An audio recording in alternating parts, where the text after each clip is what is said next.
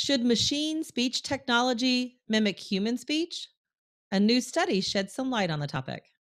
I'm Tonya Hall, and joining me is Dr. Leigh Clark, lecturer in computer science at the Computational Foundry at Swansea University in the United Kingdom. Welcome, Dr. Clark. Thank you very much for having me. Absolutely. Give us a brief summary of your work with speech interfaces and tell us how you became a speech technology maverick. Um, so I suppose it starts with my undergraduate degree. I'm going to do the reverse kind of answer here. And my undergraduate degree was in linguistics. So I really got interested in a field called sociolinguistics. So it's a lot about why we say the things we do in particular contexts, and I thought that was tremendously interesting.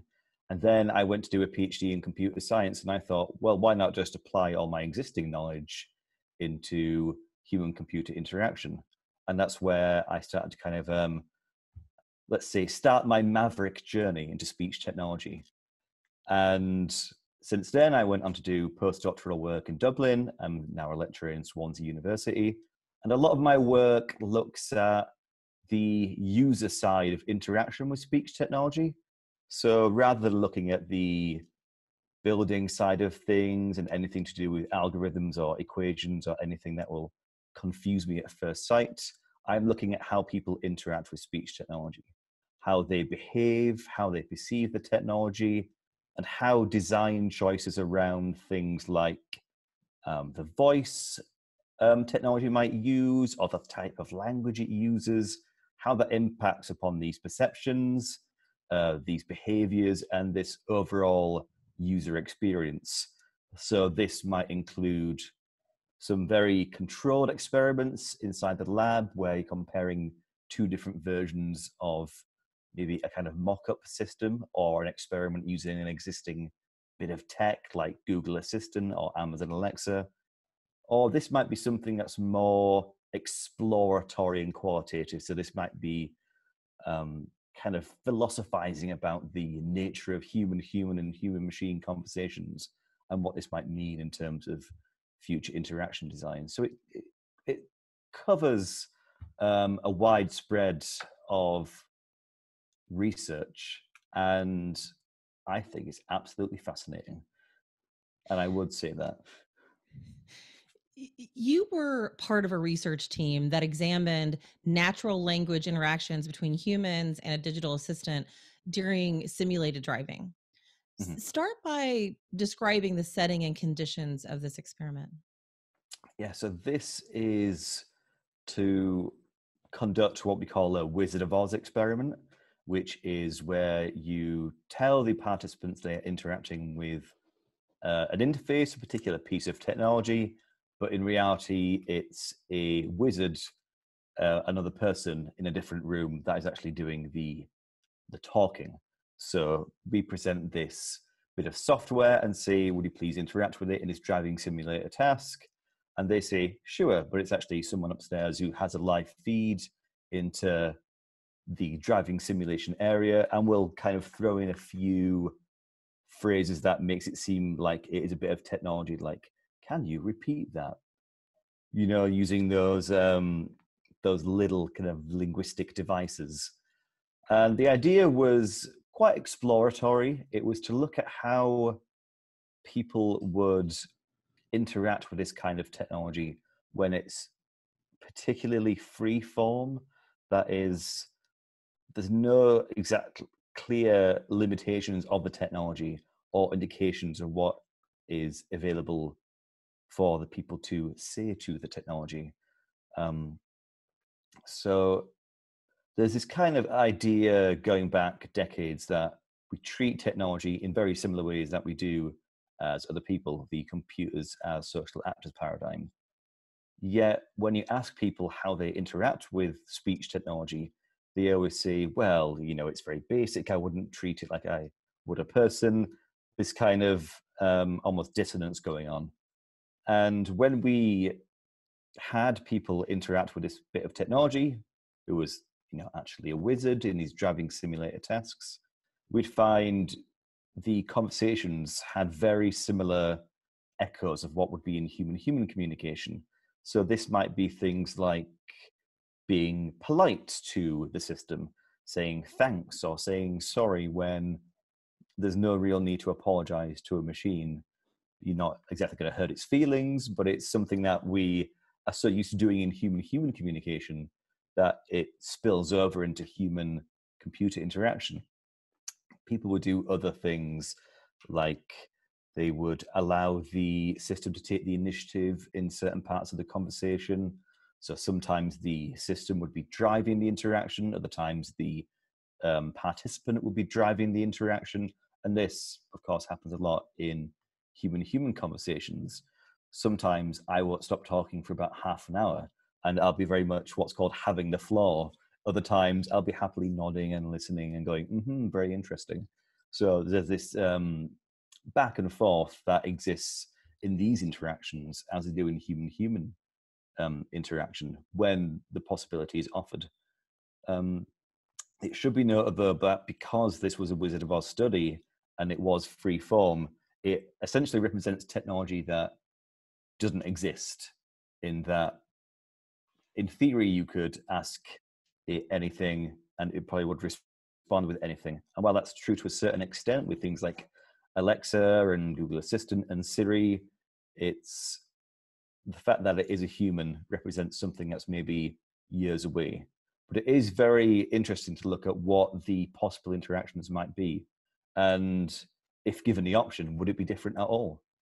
So Did any of the human to machine conversation involve giving driving instructions, or was the conversation strictly social and not related to the task of actually operating the vehicle? it was partly task-based and partly this interpersonal and social talk, which again does mirror a lot of human-human interaction. So there'd be very task-based things regarding if the participant wanted to send a message because they were late for an upcoming meeting, this kind of hypothetical scenario, or they indicated to the driver that, oh, I see that your list says you need to get some milk. There's a shop nearby.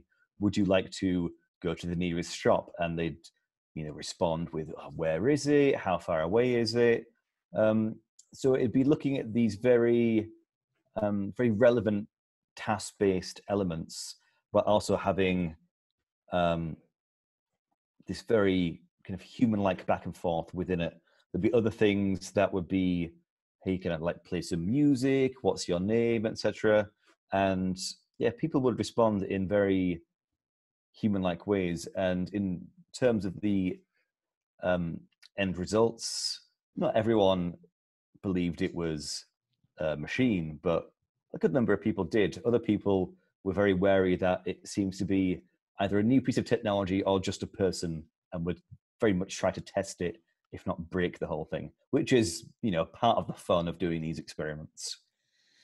You mentioned, being polite, and how as humans we tend to say things in a certain way, and it might be different than technology. So, to what extent should speech technology mimic human speech? So there's a good debate around this at the moment, and sometimes it can be split in terms of the voice and the language as a separate entity around speech. So, in terms of the voice, synthesized speech has become like pretty brilliant recently. As of 2016, when Google introduced their WaveNet voices, they sound increasingly natural, which is to say they sound more human-like. But there's almost this design trope of having naturalness or human likeness as the gold standard, if not the only design goal, which to one extent is a bit lazy and uncreative, but to the other extent, it can be deceptive, potentially harmful. If you remember things like Google Duplex, which can ring up, say, a florist or a barber's or a restaurant on behalf of their user and have this very convincing human-like voice. they also have these human-like elements in terms of language, like including pausing or and displaying hesitation. And there's an argument to say, what's the point in doing this unless you want to pretend it's a human and thus deceive people? And I don't think people quite like being deceived. There's also this element in terms of language that what is the purpose of interacting with speech technology and how does it compare to human-human interaction? So in human-human interaction, we want to get a lot of stuff done, but we also want to build and maintain interpersonal and social relationships. And these two will often intertwine quite seamlessly. With machines, they're tools currently. They're very, very utilitarian. It's we want to get stuff done. There's not really this idea of interpersonal and social relationships. Outside maybe some research in healthcare where it might be a useful addition. So to chase human likeness as a design goal in itself, it might be limited to a particular context where having an interpersonal or social bond is very helpful, but it shouldn't be the only design goal. It shouldn't be a kind of default. There's and then there's also this idea, which is kind of a philosophical one as well as a technological one. So as well as it being very difficult and requiring a lot of data in order to kind of mimic these human conversations and human machine conversations, there's this kind of philosophical concept of, is there a fundamental limit to our interactions with machines? It's always fun watching things like Star Trek: The Next Generation and watching Commander Data, question his own machine likeness and what it means to be a human, what it means to be a machine. Are we ever going to have the same conversations and the same desires to have conversations with machines? Perhaps not, but perhaps this is me reflecting on technology in 2019. We might chat in 20 years' time, and you might have a co-host who's a machine, and we have a very good chat about philosophy and the meaning of life. But for now, I think it's very niche, and I think the important thing is when designing this technology to consider the context in which it's being applied and how appropriate human likeness is as a design goal. Very interesting work. And you just replaced me with a computer. Okay. I'm so sorry about that. Dr. Leigh Clark, lecturer in computer science at the Computational Foundry in Swansea University, United Kingdom. If somebody wants to connect with you, Dr. Clark, what's the best way they can do that? They could go to my beautiful website, lmhclark.com, so lmhclark.com, or follow me on Twitter at lmhclark. Sounds good. Thanks again for joining. And if you guys want to find more of my interviews, you can do that right here or go to tonyahall.net. Thanks for watching.